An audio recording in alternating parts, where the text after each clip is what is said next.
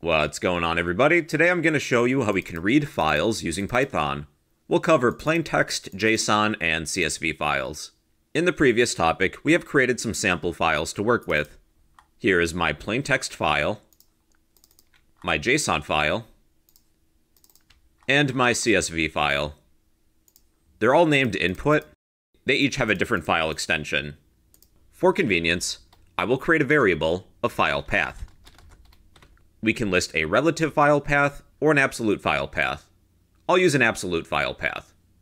I'm going to right-click on the file I would like to read, go to Properties, copy the location, then paste it, then add the file name including the extension, input, and this is a txt file. Within the context of a string, backslashes are escape sequences for special characters. We would either need to use double backslashes or a forward slash. Here's the absolute file path to the file I would like to read. To read this file, I will add a with block. With is a statement. It's going to wrap a block of code within a context manager, and it'll close a file if we open it. It is good practice to close a file if you do open it. If you don't, it can lead to unexpected behavior. We will use the open function.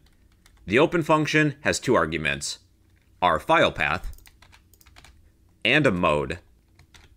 To read a file, we'll set the mode to be R for read.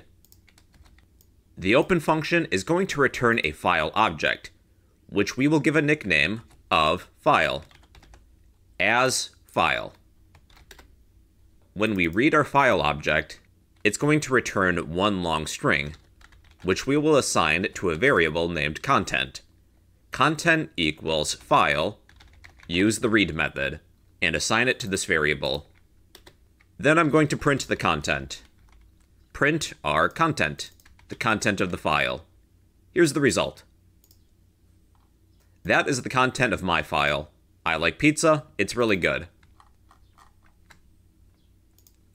Let's say we can't find this file. Perhaps I forget the file extension. We'll run into a FileNotFoundError. This will interrupt our program. We can catch exceptions when they happen. Any dangerous code that may cause an exception, we can wrap within a try block. If there's an exception, we will catch them by stating except the name of the exception. In this case, FileNotFoundError. Instead of our program being interrupted, let's take a different course of action. We will print that file was not found. Let's try this again. That file was not found. At least our program isn't being interrupted.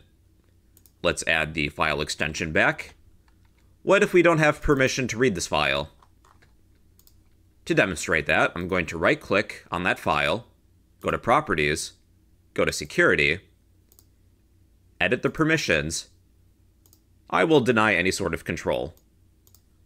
I will attempt to read this file, and we get a permission error. Permission denied. We could handle this exception as well.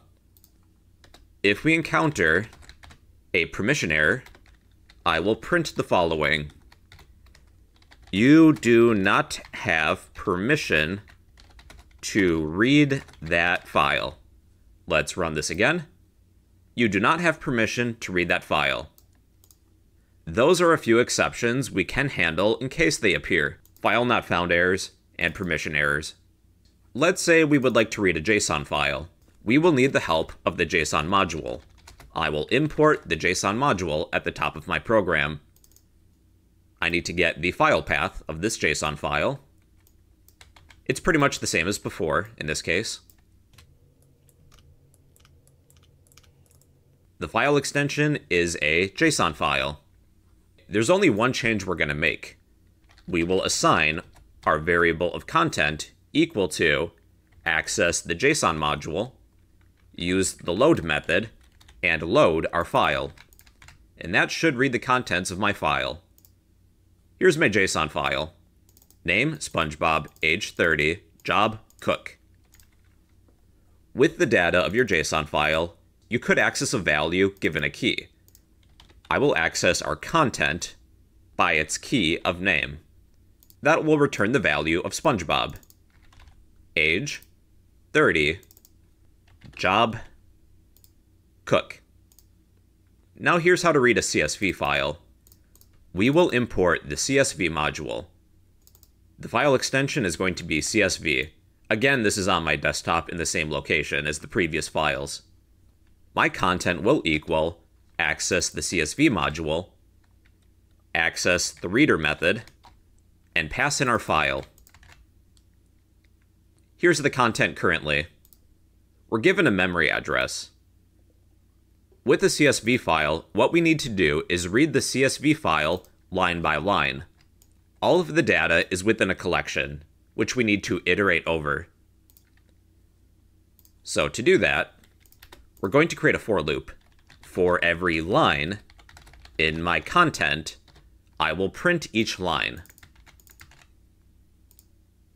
That's much better. The format resembles a spreadsheet, like an Excel spreadsheet. There's rows and columns. To get a specified column, we can access an index. In my example, our line at index of 0 would give me the first column, name, SpongeBob, Patrick, Sandy. The next index would be all the ages of each person, 30, 35, 27, and index 2 would be the job positions, cook, unemployed, and scientist. If you need a specific column of data from a CSV file, you can use an index as one possibility. Alright everybody, so those are a few ways in which we can read files using Python.